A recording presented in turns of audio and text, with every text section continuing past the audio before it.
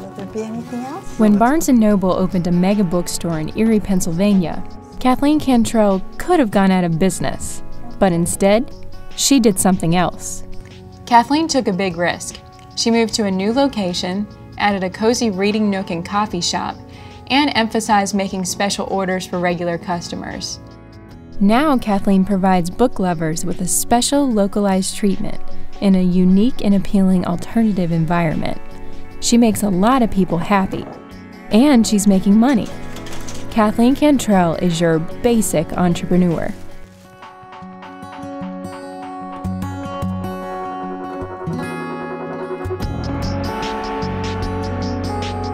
Brad Morgan is not your basic entrepreneur.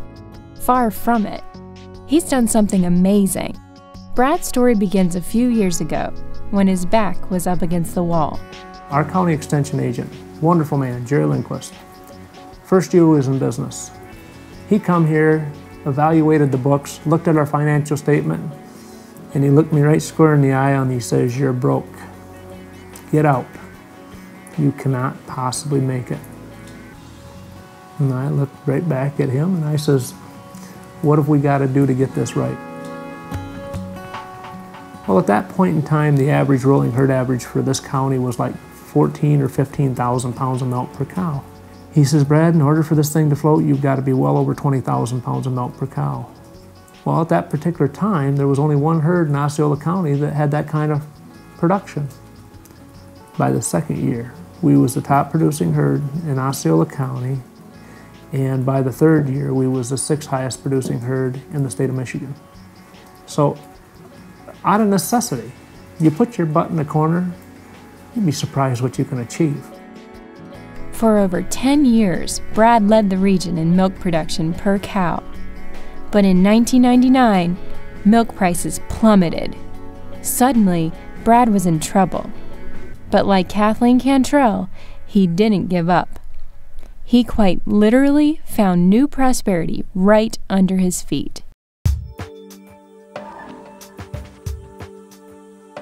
We always bought our feed here, so we had to find a way to dispose of the manure. It was costing me about $25,000 a year to dispose of the manure. Well, my father and I was talking, and basically I says, "Dad," I says, "I've done some research on this, and I think we can compost this manure, and I think we can make it a marketable product." So we contacted Michigan State, and they come in and did some studies and did all of this, and they told us, yes, we could, and we could probably sell it at $3 a yard. Well, at $3 a yard, the cost of production is $9 a yard. This just doesn't make a whole lot of sense. They basically told me that it was pretty much unachievable. The value of the product wouldn't be there. That I was a little independent, a little pig-headed, a little stubborn. We decided that there was a better market out there. To question developing a new marketplace for a product that hasn't even been developed yet, to me, I think people are pretty narrow-minded when they draw the line that quick.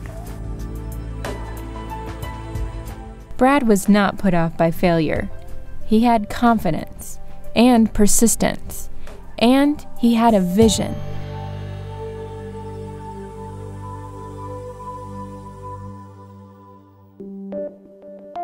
Most of the equipment was already here and available. We obviously had the property, we had the raw feedstocks, we had tractor, we had skid steer, and we started composting. We haul in dairy manure and we stockpile it on a cement pad, and then come spring we'll take the racetrack straw and mix it together with the dairy manure. It'll actually start heating in the pile, so it'll start breaking down for us when it's in the pile. And then after that, we'll take it and we'll put it into a windrow. A windrow is a long pile that's about 6 feet wide by 4 feet high, about 100 yards long. For the composting business, I turn the compost. We turn the windrows because the living organisms in there need the oxygen. We turn it about once every 3 days. If every time she turns it and you lose that much steam off from that windrow, that's moisture leaving the system. Now, unless it's replenished, sooner or later that product just dries right out. That windrow right there, I mean, it's still got plenty of moisture in there. I mean, when you can ball it, throw it up there and it just barely breaks up, that's about perfect. We're speeding up this process from what everybody thought it would take 2 years, and we're doing it in 60 days. Brad was seeing incredible results, but about perfect wasn't good enough. So he hired Joe Scrimger, a consultant with expertise in soil biology. Brad was following an important rule of entrepreneurship: do what you do best and trade for the rest. I've never paid somebody so much money to be such a critic. But the one thing that Joe brought to the table is, if you're going to market a product, don't accept average. You have to create a product that is better than anybody else can make. What Joe would do is he would basically come in and he would test it, he would analyze it, he would scrutinize it, and to the point to where he's almost offensive. And I'd write him another check. And I'd write him another check. Because as I started watching our process, as we was learning, he was learning. As we was learning, he was challenging us to do more. And consequently, it shows up in the marketplace.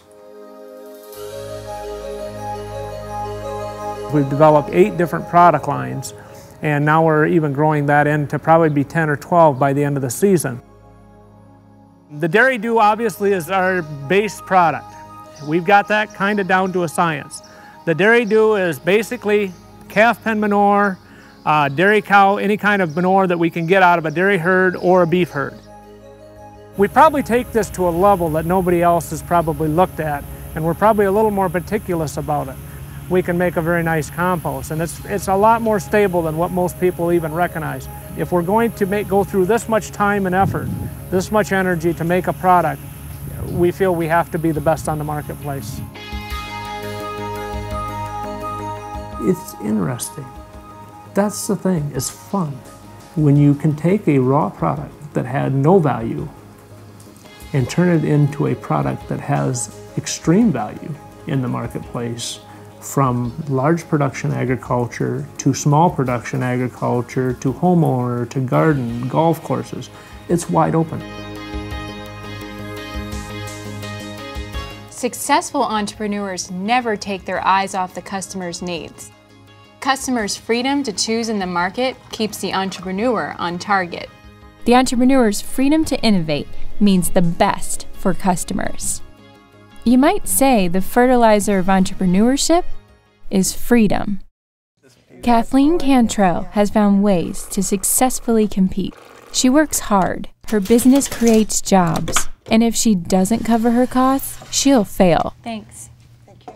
Brad Morgan could have failed too, but he refused to accept government subsidies. Instead, he bet on his own ability to turn a waste into a profit. He offered gardeners a high-quality product and another choice. He took a big risk investing his money up front, but in the end, it paid off. Brad's compost is in such demand, he partners with other farmers to maximize production.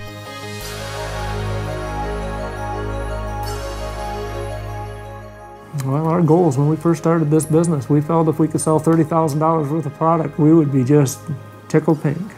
Our goals for this year will be well over $1.5 million.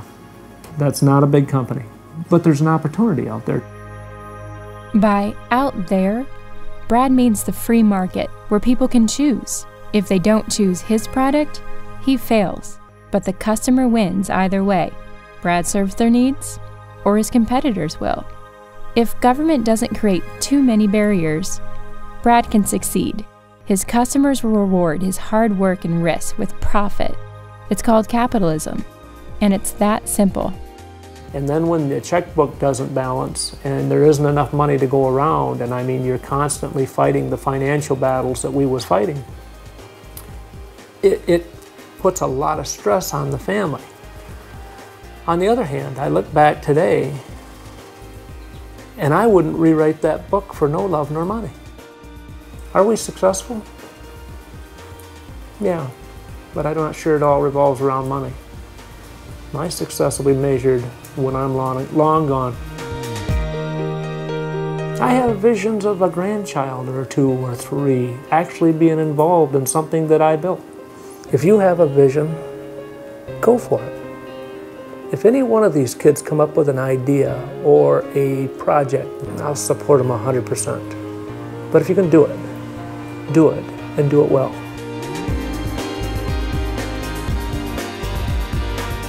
Do it well. Pursue your vision. Given the incentive and the freedom to innovate, entrepreneurs enrich themselves while making the world better for all of us.